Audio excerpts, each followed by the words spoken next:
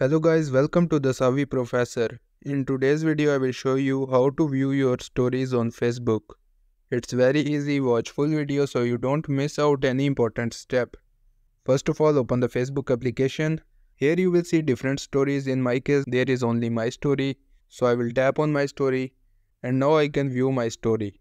I uploaded this story 2 hours ago.